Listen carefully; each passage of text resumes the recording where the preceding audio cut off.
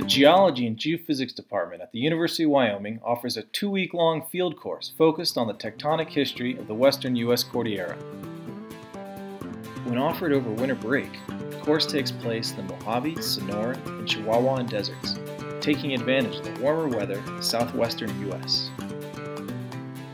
The main objective of the course is to provide students with a first-hand look at the key components of a Cordilleran orogenic system, including laramide basement uplifts, the western interior foreland basin, the severe thrust belt, the orogenic hinterland, metamorphic core complexes, the continental arc, and many others.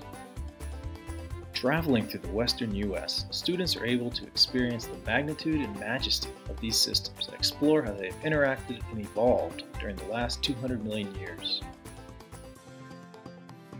The secondary objective is to further train students in advanced field methods such as geologic mapping in structurally complex areas. As such, the course is a natural complement to field camp and can be the basis for undergraduate research. The course is both mentally and physically challenging, with most days spent hiking or exploring in mountainous terrain.